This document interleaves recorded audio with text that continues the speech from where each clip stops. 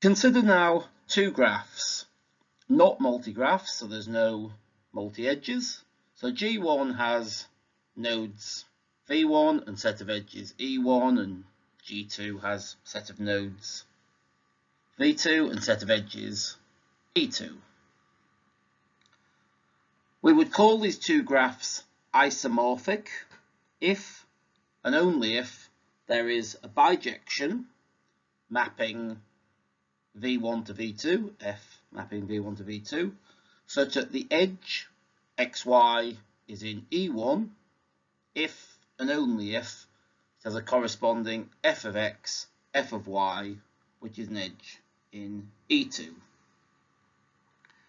So just linguistically, isomorphic, iso meaning same or equal, morph meaning shape. So the same sort of shape. So if I look at these two visualizations here, these are two graphs, they're obviously not the same. One of them has the 5 nodes A, B, C, D, E. One of them has 5 nodes 1, 2, 3, 4, 5. But they are both graphs which have 5 nodes and which have 8 edges.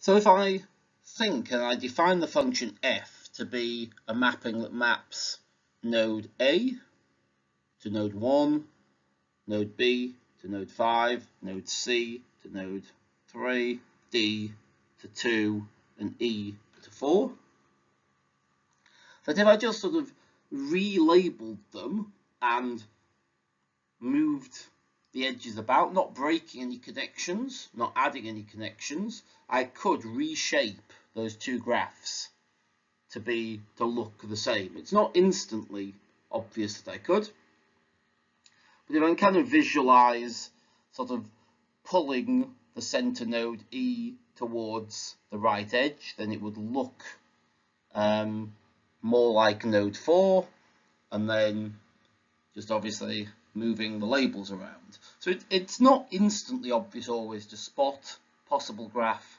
isomorphisms, but these two graphs are isomorphic.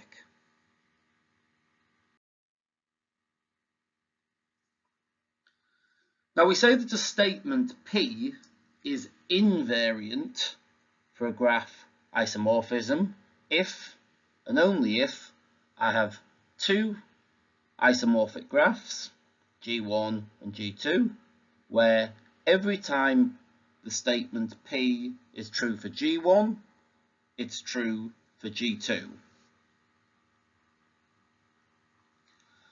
Now we won't prove all of these, but there are properties which are always invariant for isomorphic graphs.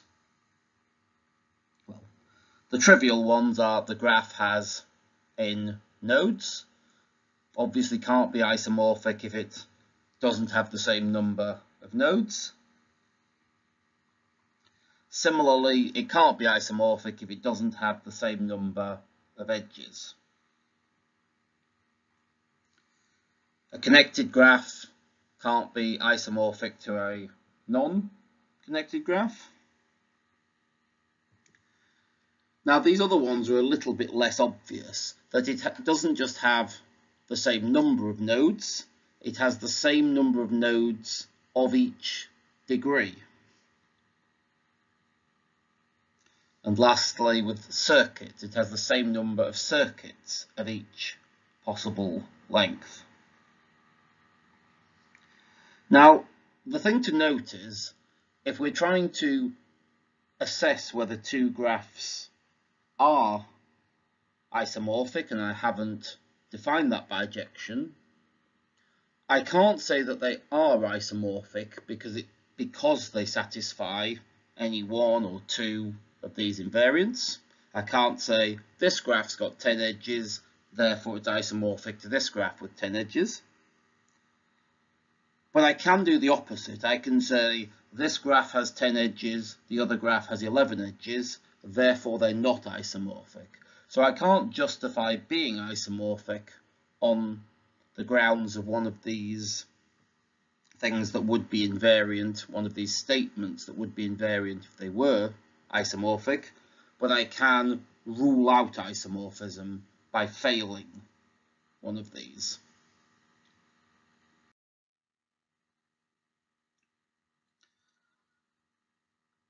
So if I look at these two graphs here, top graph 1, 2, 3, 4, 5, 6, 7, 8 is the node, the inner graph, so the lower graph A, B, C, D, E, F, G, H. Well, they both got 8 nodes, so they could be isomorphic. At that point, I haven't ruled out isomorphism based on the number of nodes. They both have 12 edges, so I haven't ruled out isomorphism based on either the number of nodes or the number of edges.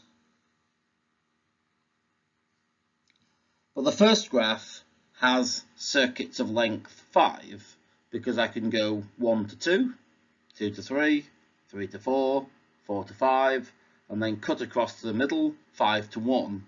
So I can get from node 1 back to node 1 with a path length of 5. In the second graph, the lower graph, there is no node where I can get back to it in 5 moves. So the fact there are circuits of length 5 in the top graph and there's no circuits of length 5 in the bottom graph means that these graphs are not isomorphic.